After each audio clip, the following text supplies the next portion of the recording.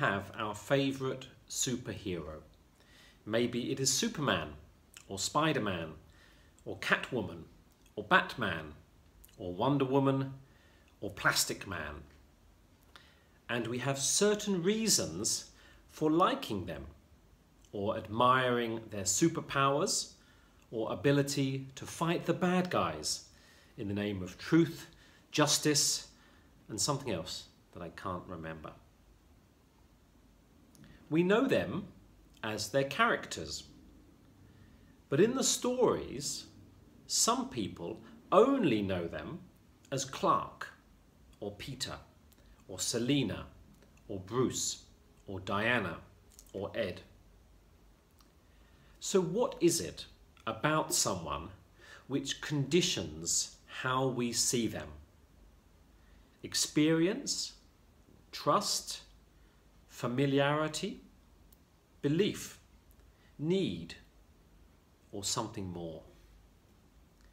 And that is what our gospel today calls us to consider. Not about whether Bruce Wayne is Batman or not, but about just who Jesus Christ is to us. Let's look at the reading again. We find Jesus taking time out with his buddies, and he asks them casually, "What's the word on the street about me, boys? What do the people out there think about me? Who do they say I am?" Perhaps Jesus knows that it'll be easier for the disciples to talk about other people's opinions than their own. It's often that way, isn't it? "My friend thinks" is always easier to say than "I think." So they tell him, John the Baptist, perhaps, Elijah, Jeremiah, or maybe another prophet. Those are the rumours that are going around. Well, that is a good start. They are all pretty impressive men of God. It seems that the general populace do at least respect Jesus as an important figure, although perhaps more of the prelude rather than the main act. "Okay," says Jesus, cutting to the chase. "Now what about you guys? Who do you say that I am?"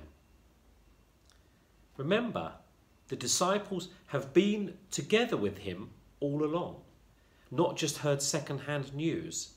Rather, they've witnessed his miracles and they have heard his teaching. And it's Simon who blurts out, "You are the Messiah, the Son of the living God."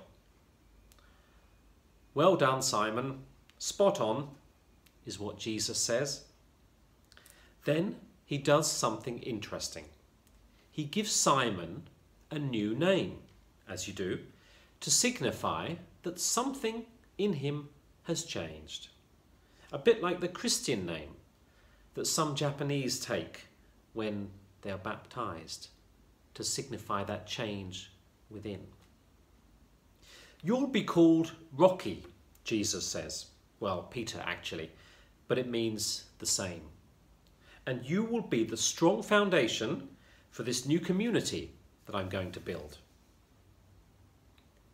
And so there we have it.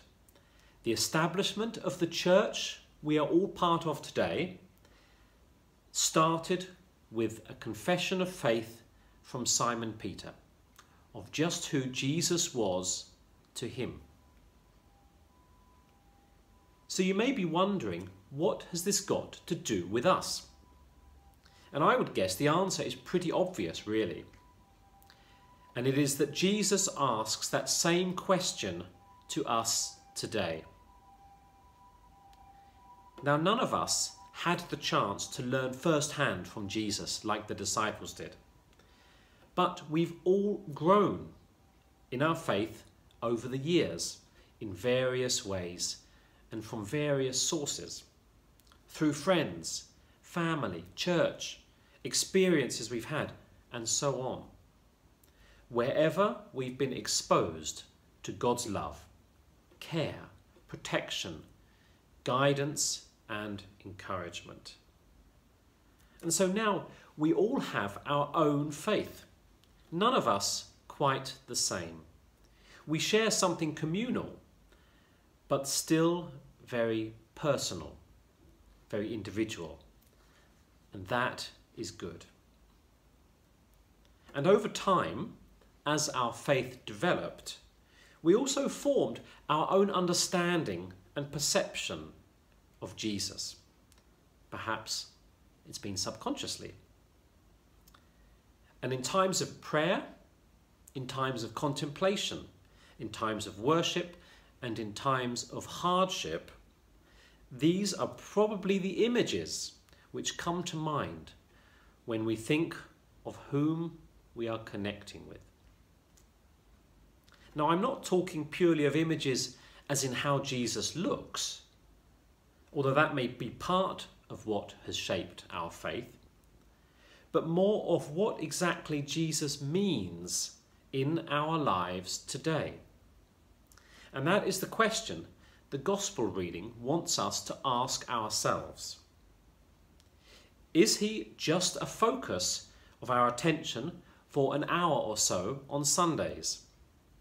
Or something more? Who is Jesus to us today? And the range of possible answers is endless, from being a historical figure, a boy from the outback of Galilee who did good, to the subject of a poster seen in many homes which says, "Christ is the head of this house, the unseen guest of every meal, the silent listener to every conversation," and everything between those extremes. So who is Jesus for you? Is he somebody you build your lives upon and for? Or is he somebody you talk to and think of only when you are in need, when things are difficult? Or the harder question, if you say he is your Saviour and Lord, with all that entails, as we do each week when we recite the Creed together, are they just empty words? Or do your faith, actions and lives really reflect what you say?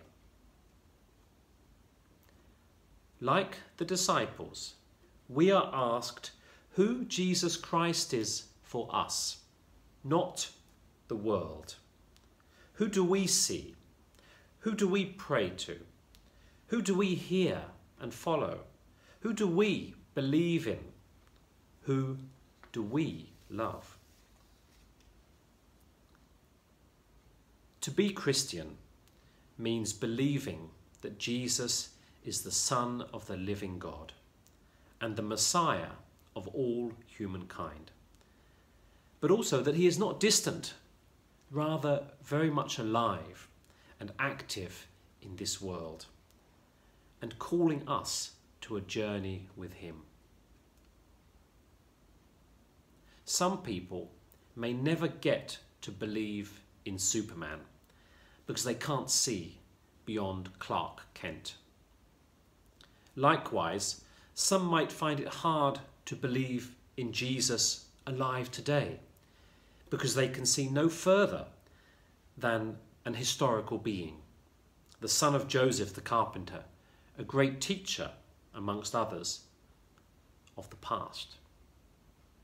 And it's our job and the mission of the church, founded on Peter, to help educate them, using all the unique gifts we've been given. And that all starts with understanding who Jesus is to us. Consider that question well, because it will shape who you are, how you live, and who we will be. Let's pray.